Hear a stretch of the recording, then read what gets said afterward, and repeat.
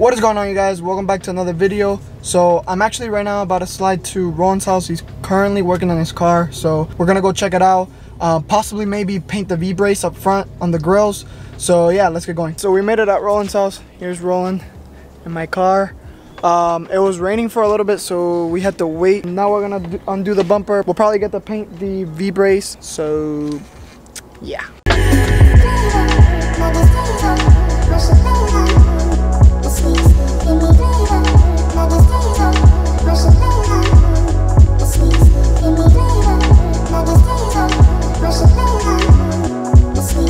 Okay, so to take it off, it is these two and this one, and obviously on the same other side now.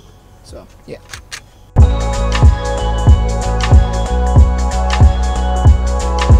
Alright, so this is our little station made by Roland. Yep. Painting station.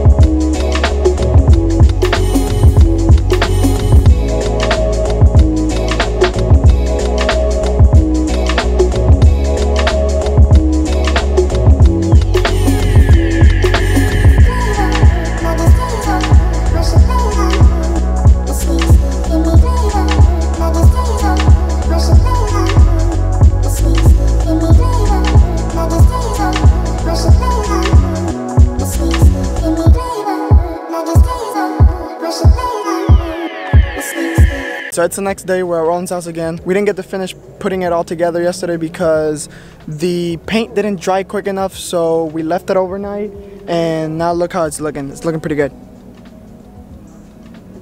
So I don't know if you guys can see, kinda.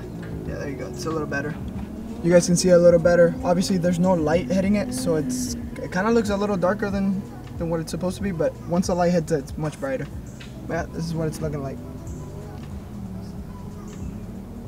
It looks pretty good to me. I like how it looks. It's definitely a mod that you can notice, and it's basically pretty cheap, so it's a DIY for sure.